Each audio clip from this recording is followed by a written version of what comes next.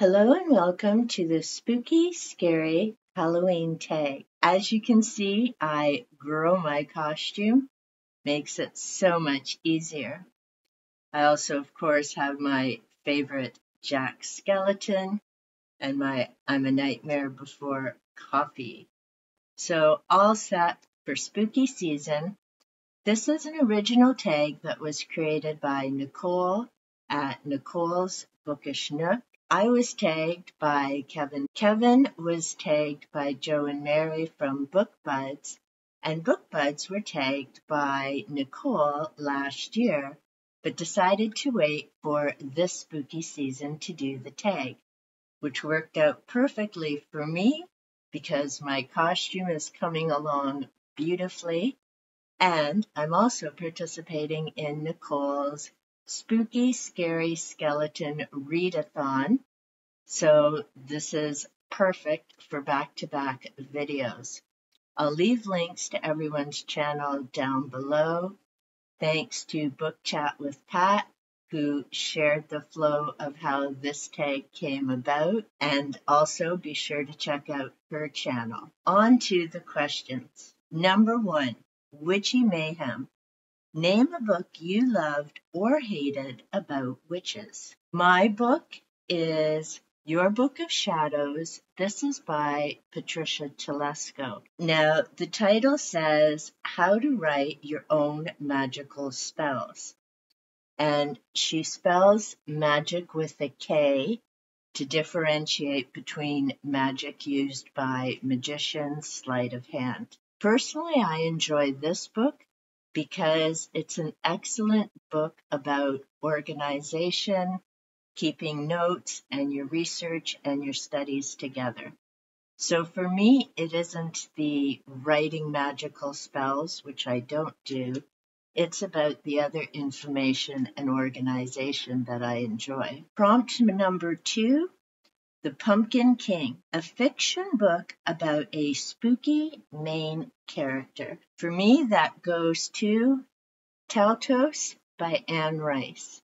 This is the third book in the Mayfair Witches trilogy. Although I didn't enjoy the first book, I did enjoy the next two. There is one very cringe part in Lasher, but the stories flow better in Lasher and Taltos. This is about a different species of being, how they were treated by other people, their lifestyle, everything is so different from the people around them. It's a very interesting read, and it is one that I did enjoy. Orange Fever. A book with the word orange in the title, or a book with an orange cover. I went for the orange cover. I have several of these. I love the Idiot's Guides. 1, because I'm not offended by the word, and 2, because they're very informative on a variety of different subjects. This one is on vampires. It's written by J. Stevenson. And through this book, not only does he track the fictional vampires, there are 3 chapters about people who believe they're vampires, different groups, their activities and things. So it's a very interesting and informative read. This was published back in 2009. So, of course, the movies and the books that he talks about are only going to go up to that time period. Prompt number 4, and if you're wondering, I'm trying to read through my hair. A book you love about ghouls or ghosts. That goes to Journeys into the Unknown by Richard Palmisano. I was very honored to meet him during a live stream where he came on my channel and talked about his experiences, his books. It was just a fascinating chat. You can find that on my channel under the live link. I enjoyed this book because he has it set into different sections, the different ghost stories. He talks about the equipment that people use on investigations, as well as sharing his theories about the paranormal and various experiences that he's had. It's a very enjoyable read. I also liked it because Richard is here in Ontario, as am I.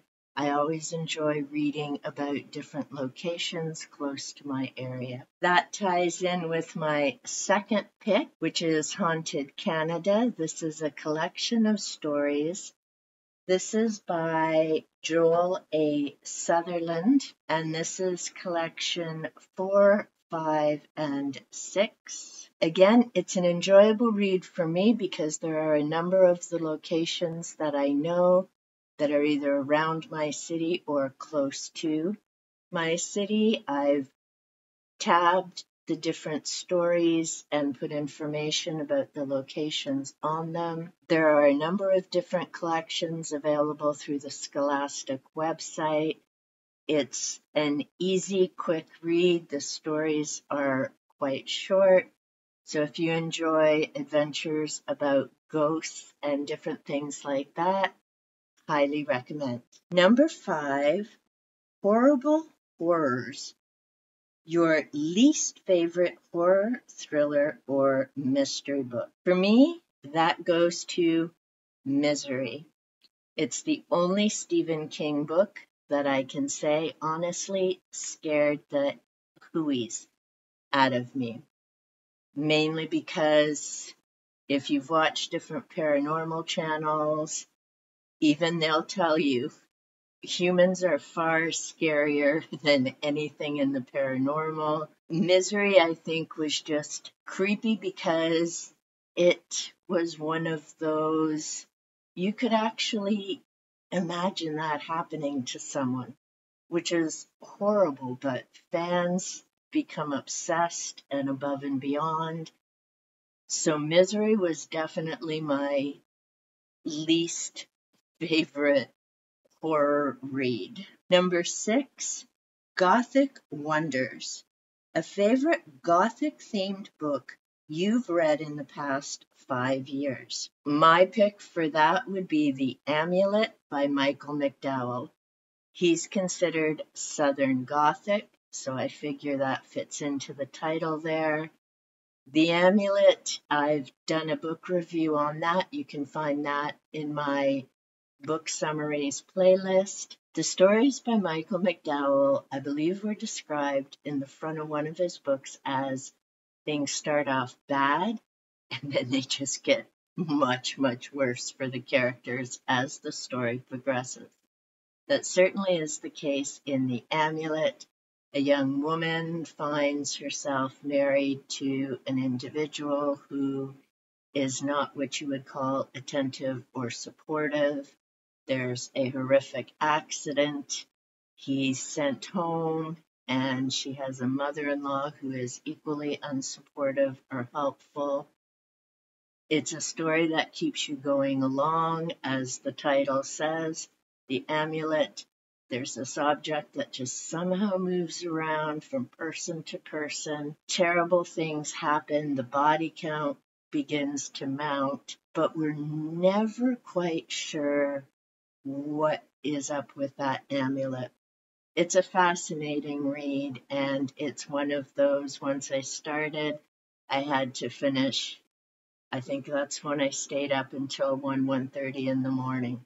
I very much enjoy Michael McDowell's work. Number 7, Magic and Potions, a fiction or non-fiction book about magic and potions. Now, in this case, I decided to go with recipes versus potions. My pick is The Book of Shadows by Scott Cunningham, The Path of an American Traditionalist. Throughout it, he talks about living a magical life, describes the various holidays. There's an extensive list of herbs and plants, their various uses, and I picked this one for the prompt because he also has a number of recipes using herbs for healing remedies as well as a number of other things. I very much enjoy Scott Cunningham's writing. He's someone I would very much have enjoyed meeting and speaking with. Unfortunately, he passed away a number of years ago, but his writing is like Starhawk, not all woo-woo type of stuff, but very earth-based and honoring nature and living with nature in peace. Number 8, Black Cats, a book about cats or a book with a cat as a side character or the main character. For me, that book is Spirit of the Wild Cat. I've had this book for a number of years. The photography is incredible.